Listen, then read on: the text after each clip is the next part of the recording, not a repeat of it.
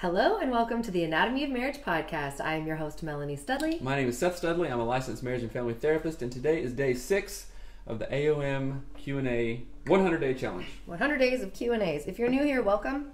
We're so glad that you've joined us. We have all sorts of podcasts. Go listen to season 1 of our show. It's totally different than this, and you'll love it. It's going to be amazing. But this is 100 days of Q&As where we answer your questions every single day. That's right. And today's show is brought to you by audibletrial.com/anatomy of marriage. Go there, get a free book on us. Audiobook. Please, get an audiobook on us. Do it now. Get your brain We bigger. love you by giving you a free audiobook. That's right. Okay, and 3 of you guys have done it. We have, let's see, I think 200 impressions. Only 3 of you did it. Get your audiobook. For Come reals. on. Okay, so we do a couple things. We pray, we do a past gratitude, we do a review of the day, and then we dive into questions. So I'm going to pray. Is that cool? Sure. All right. Thank you, God, Creator, for your blessings. Thank you for this weekend and this sun. Thank you for blessing us with many things, and I pray that this podcast is helpful to us and it's helpful to other people, relationships, and individuals. Amen. Thank you. Amen. All right. We encourage you to do the prayer and past gratitude with your partners as well and talk about the things we talk about. That's It's right. a great way to connect. Oh, okay. Thank you for doing the Enneagram stuff with the kids. You're welcome. That gave me, and now gives me insight into how to treat the kids. Especially because Mariner is like you and Hattie's like me, and then Tough is different. So now I have an extra tool, which Enneagram is, to navigate how I love them, how I treat them, how I am a dad to them. So Yeah, that's pretty cool. I'm really excited about it, and it was inspired by Aaron sent that thing for the Sleeping at Last podcast, which is freaking amazing. And so I started listening to that and the songs that the guy writes for the Enneagram numbers, which are really amazing. I was literally just crying when I listened to them. But so I decided to do the Enneagram numbers for the kids just to see. And they might be slightly off, but they seem pretty right on. Accurate. Yeah, the Sleeping at Last podcast that she's talking about is a dude that writes music to different Enneagram types, and it's really beautiful. And he has Chris, I can never remember. Chris Hertz. I always want to call him like Hertz, but he has him on the show. But anyway, Okay, let's go. So no, I didn't get to say my thankful. Oh, yeah. Sorry. I'm just thankful that you're you, and I get to be you can't say married that to one you. anymore. You have to say one that's more genuine. Oh, I know. I'm thankful that you actually really like yard sales and that you do well at them, and that you like are fun, and you're sort of like this community human that my family doesn't know how to be. Human. And I like it. Like people like you. It's good. Okay, so thank you. We sold a bunch of stuff and made close to $2,000 selling our stuff that we don't need. Why are you telling people this? Because it's awesome. I I'm so love excited. You can find Sleeping at Last just on iTunes, like on the iTunes podcast thing, or you can go on YouTube. Sorry, I'm answering a question on our Facebook or Instagram Live. So on YouTube, you can find the songs, and it is, the number 2 song makes me cry. My best friend is a number 2, and my sister's a number 2, but my sister's gross. But my best friend is a number 2. Okay, so anyway, let's read the review of the day. So Good. this one is from Fuzzy Star Cloud, which I love that name. 5 stars. Love the honesty and openness. As a person who has been married for 19 years, this podcast is a blessing to me and my home. There aren't many places where people are open and honest about the reality of being in a long-term relationship. There are some profound blessings and significant challenges, and no couple is exempt from that. It bothered me to see some reviews that bash Mel. They obviously haven't listened to many episodes. Every person has flaws. Not every person is willing to address them, to share them with the world, and to make an honest effort to change. I love that Seth and Mel are accountable to one another and are willing to share the good, bad, and funny things with us. Thank you for this review. That is one thing that when people say I'm like terribly mean, it's like that's the point of it's like seeing me change real. that. Sometimes so those negative reviews make me mad, not at the person, but at Mel. Because sometimes I'm like, see, you're right. You do this, Melanie. You are so stupid. Okay, so we're going to jump into the questions. Ryan O'Neill. I didn't know that. Okay, let's get on task here. My husband has literally been afraid of me. He won't stand up to me, and it drives me crazy. I'm the reason I've been so unhappy in marriage, but I've decided that I'm ready to change and that I'm ready to make my husband a priority. I can't believe I missed out on so many good times because I chose to make them terrible. My husband has literally been afraid of me. He won't stand up to me, and it drives me crazy. I would love any suggestions on how to help. So I wanted to... So this is actually like a paraphrase thing. I kind of switched it around to have it make sense in a question form, because it was sort of a conversation that I turned into a question. But it really struck a chord with me because, good Lord, that is what I did to you. Right. Like, I didn't realize that I had been, I had essentially trained. It's like when there's an abused dog. Right. I had trained Seth to be afraid of me. Yes. I had like completely set you up for failure. And the second that he tried to do something, I would just be like, nope. Like I'd be all over him. Right. White on rice. And not in a like emasculating way, because I'm a pretty dude, I guess. I like, you skin deer, you hunt. yeah, I mean, you know, for spit. whatever, I spit, yeah. For whatever that's worth, I'm a guy. And yeah, I have been afraid of you, and more emotionally afraid. I think punching me in the face didn't help anything, but No. that has been a long process to get over. And I think, you know, as we've talked about, okay, sorry, we're talking about ourselves. I'm totally sorry. We're supposed to answer the question. Okay, so from a woman's perspective, how can you help our friend here? Well, the first step of that is really accepting that, Mm-hmm. and she did. She says that she accepts that she made stuff miserable. Right. It's like looking at your life and seeing all of the good blessings and then only focusing on the thing you don't have, the thing you're upset about, and that's what I did. So that's why I wanted to address that, and she is seeing it. And it sounds like she is realizing I have been more of the problem than he has. Oh, for sure. Yeah. Right? So Okay. she's realizing that, So and that's that the first is the step. first step. Mm-hmm. But then the second step, which is almost harder than realizing it, is stopping the behavior. Right. So, but I think there's still several steps beyond that where it's like, I would have to see that my behavior was bad, but then I would have to have some sort of like insight to, okay, now how do I change that behavior without feeling inauthentic, which sounds really weird because what am I, authentically a jerk? Right. I want to stay authentically a jerk? No, but I didn't know how to do it another way. But as we've talked about before, we get comfortable with a certain identity, and sometimes that identity is literally a coping mechanism and a mask to push people away because we feel too vulnerable, so I'm going to be mean. Yeah. We feel too uncomfortable, so I'm going to be like, tighten back up. Yeah. Right? Well, remember what we were talking about? I think it was at dinner last night where, so in my family, and I love my family, but there isn't, right. like you're not really welcome to be positive. So if you're positive and you're excited about something, you get made fun of. It's dangerous to be happy. That's what it is. Yeah. And it's not that you, like, I'm happy, but I can't be like overtly like, gosh, I'm so excited. Because then someone will be like, oh, well, you probably get in a car accident on the way there. Or Like just like, quit being silly. oh yeah, Just- or like that's okay, cool, you'd be you're really harshly excited. judged for it. Yeah, and so in that, I actually never really learned the skill of how to just be content, celebratory with people. I didn't know how to be kind of present in their differences well or any of that stuff. So what I'm guessing is that the person who wrote this question might have something similar to that, where it's like, I don't know, all I know how to do is criticize. All I learned is you say what's wrong, you say how it could have been better, you say why you're disappointed by it. So That's what I learned. In a distorted way, which happens in tons of families, criticism is connecting, Yeah, oh yeah. right? Absolutely. But what does that leave you? It leaves you. It's like eating junk food, right? You don't feel good afterwards, and you sit down, and 5 years later, you're like, why is my family this way? Why can't we just sit down and be normal or whatever? And there's an emptiness inside, right? Yeah, I don't know. I just thought it's weird because I didn't have the skill to do it differently, and I had to hone that skill. But it started with understanding that I was doing it, understanding that I was steering the ship and then getting angry at you for not steering it. Right. But I would literally never let you do it. You would always take I would take the wheel from don't you. go that way. And why are you doing why that? did you even try to? Why did you go that way? So I Right. would say, I want you to take control. Be manly. Be blah. And then the second you tried, sorry, I just cut you with my nail.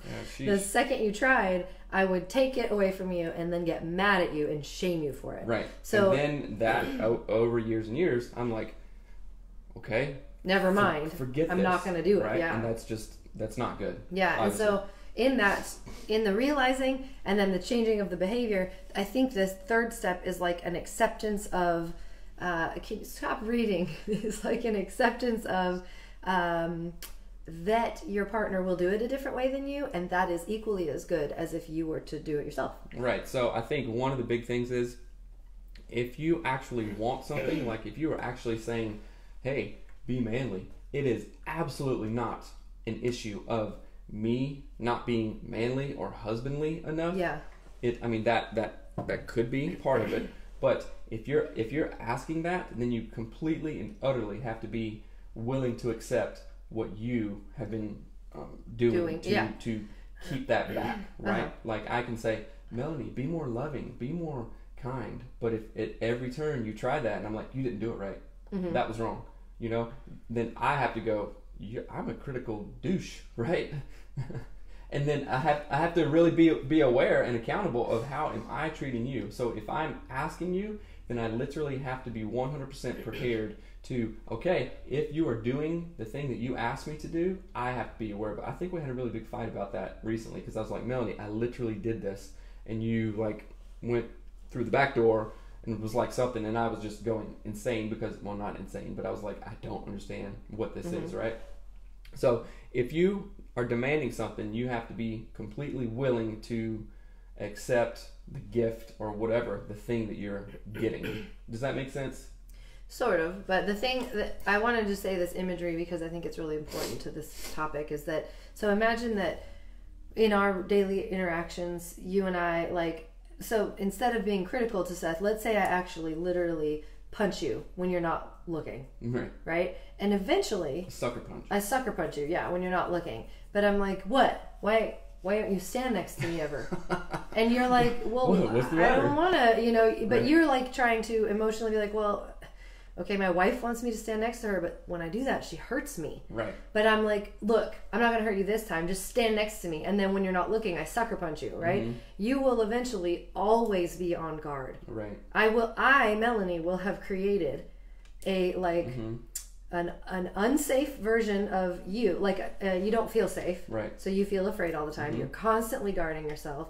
And you're not going to be free and easy with me and relax because you don't want to get punched. And then you're going to be discontent and ask the question, why aren't you easy? Why aren't you free and relaxed? Yeah. Why can't you, geez, this is hitting home, girlfriend. Why can't you just sit with me? I'm like, because it's always something. Because you're going to harm me. It's kind of like this. Have you guys, if you have kids, have you ever avoided your kids just for a little bit, because the second that they see you, what do? Cry or ask for something. They ask you for something. And I'm like, forget it. Like, I can walk into a room, they've been in there alone for 30 minutes, and they're like, Dad, can we? I'm like, don't even, right? Then that's another dynamic that happens between couples sometimes.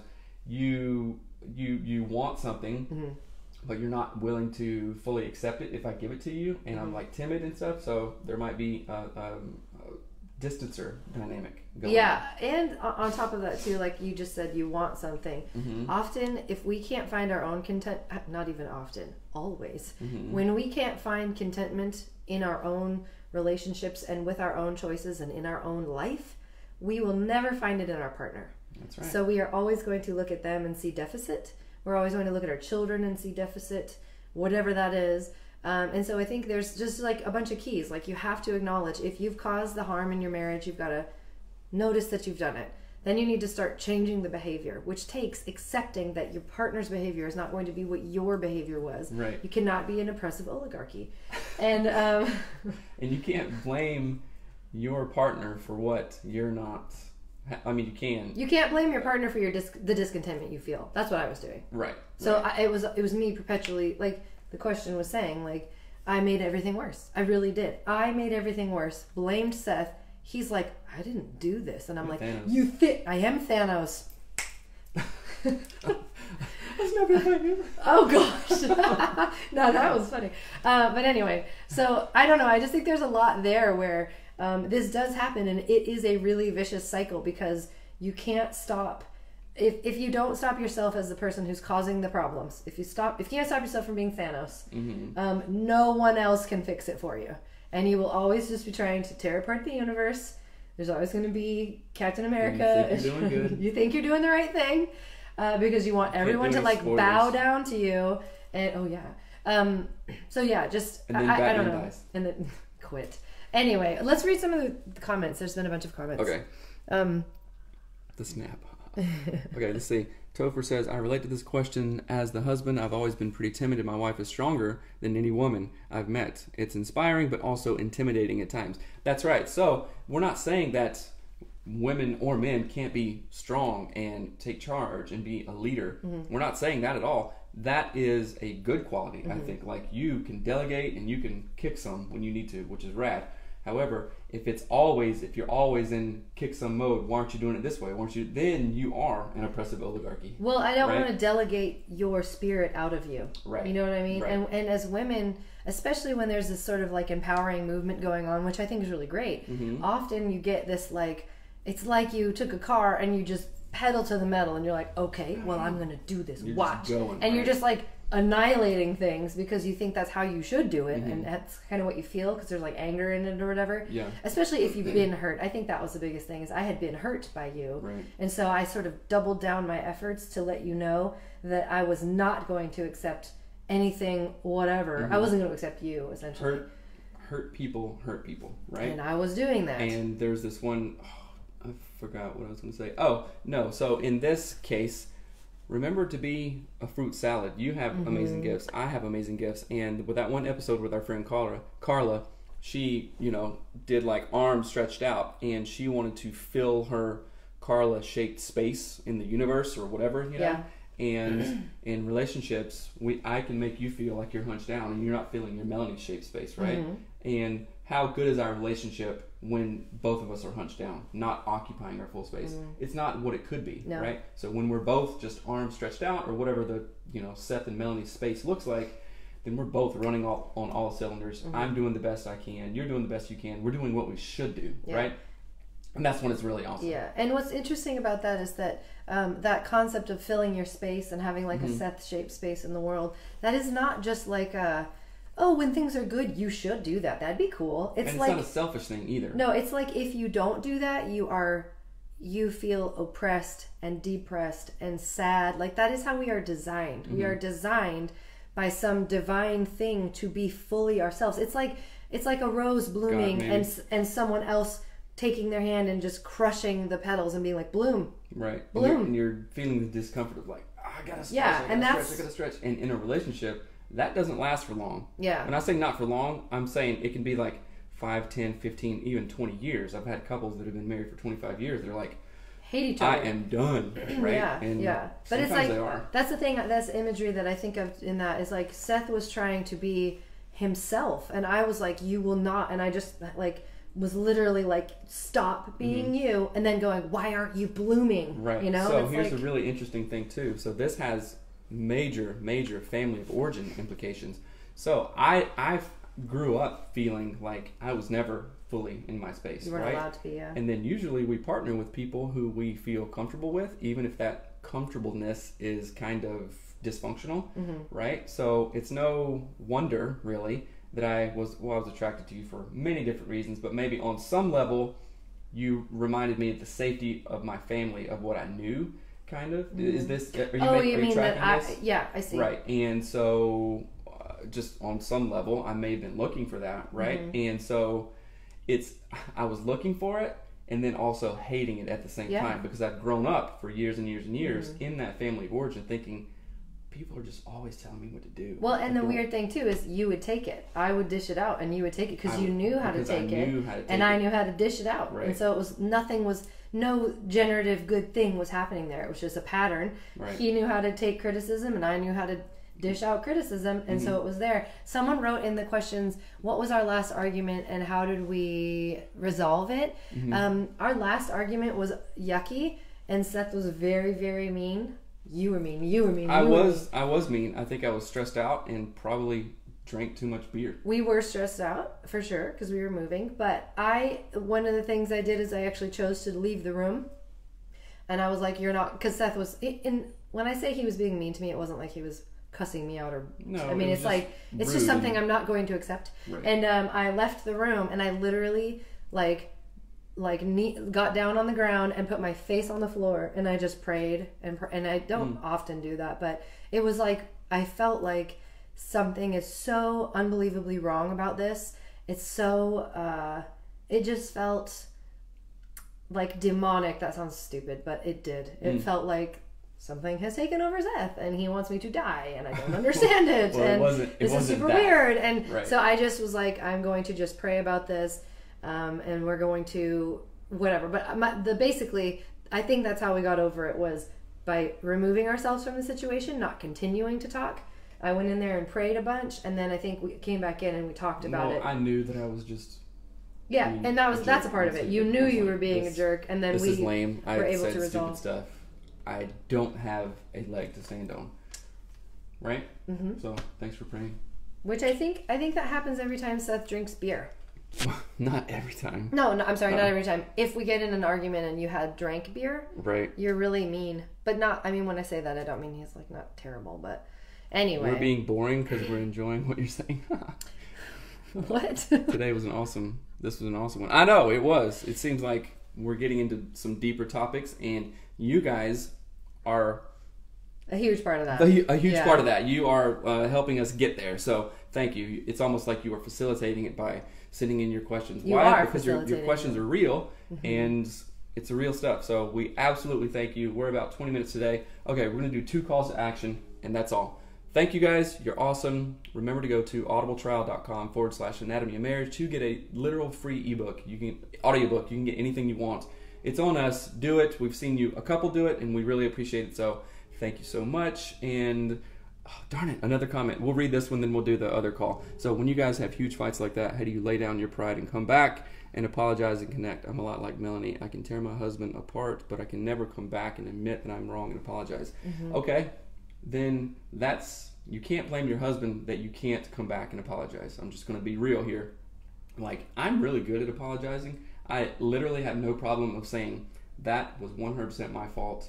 Mm-hmm. I did it when I really agree to that. It's like, okay, that I really blew that one. I don't know if you're so good at that, but what advice can you give to her? You have to imagine yourself doing it. If you're not, because that's what I had to do. When you're not good at it, which I wasn't, my family never apologizes. They don't even think they need to, ever, literally. So I didn't learn the skill of apologies, and they made me mad when Seth would do it. Right. And I was like, oh, if you're so sorry, why'd you do it? That's what I would think. Yeah. But so when it came to myself having to apologize to Seth, I literally had to envision what that would look like. I probably journaled about it too, because I've done this work over lots of years. But I would be like, okay, I'm going to walk into the room. These are the words I'm going to say. I'm going to say, I'm sorry I did this, and I'm not going to follow it with, but you did this, so, right? And so I would really encourage you to literally envision yourself doing the action of apologizing. Walk through the steps mentally in your mind and rehearse it in your mind. It's funny that you have to do that, because I've never even thought of doing it like that. I literally don't think my family has ever apologized for anything they've ever done. Anyone, ever. It's like they think it's a flaw. I love my family, but it's like they think it's a flaw. Right. And so I don't have that skill. I don't have the skill of apologizing. I don't have the skill of being like positively non-critical. Yeah. So I've had to literally envision myself doing the healthy thing because it's terrifying to me. Yeah. I will not do it because I'm so afraid. I'm like, I can't say I'm sorry. So that's a huge growth point for you. Would you come along? So yeah, it's a lot. That's awesome. Okay, one more thing. I have a question for a future episode. Send it to hello@anatomyofmarriage.com. That's our email. Only we read it. Let's see. I can apologize to anyone except my husband. Write it down. That would be another option. Write it down. I think you envisioning yourself, you seeing what it looks like in before you do it, and then you practice it. And that sounds dumb, but you practice a speech, you practice a song, you practice anything else. There's no reason that you can't practice an apology. It makes me think I have to almost apologize to myself to apologize to Seth, if that makes sense. I have to admit to myself that I'm sorry for my own behaviors, that I'm embarrassed by my own behaviors, or that they were hurtful, and then have to come to Seth after I've processed that, because if I haven't processed it, I get mad at him again. That makes me think that maybe you have a hard time of accepting yourself. Like, you have a hard time accepting the fact that you did something less than stellar. Well, think about the conversation I was saying yesterday where my family never thinks they're wrong. Mm-hmm. Like, my dad could do the worst parenting move on the planet and then somehow try to convince you it was the thing he meant to do. Right. Again, I love my father, but that is what I grew up with, was I will manipulate this to make you think you're wrong. Want to see? And I can do it. All I got to do is fight long enough and I can do it. That doesn't mean I want to, or that I know. It's not healthy, obviously. You know how oftentimes when we get in an argument or something like that, you say that I am doing to you what was done to me in my family of origin, and it makes me feel like crap, so why do you do it to me? Yeah. It makes me think, like, because we talked about, your family of origin and stuff, and how you just didn't have certain things emotionally. I think sometimes you do that to me. We've never talked about it in that way. Yeah, oh, for sure we're doing that. Yeah, that's really cool. Okay. But yeah, so please send in... No, yeah, this is awesome. Thank you for asking the questions. But please send your questions to hello@anatomyofmarriage.com, or you can send them to us on Instagram or Facebook, whatever. You can, do a private DM or whatever. Yeah, DM us on Instagram. Anywhere you can do it. But thank you for joining us. Please go get a free audiobook, for the love of Pete. They're so good. And then please rate and review the podcast on iTunes. We will read it on the show. 25 minutes, holy. It's like these things fly by. They're the best. It's we awesome. love it. Okay, we love you so much. Catch you tomorrow. Have Bye. a great day. I don't know what to push. That one.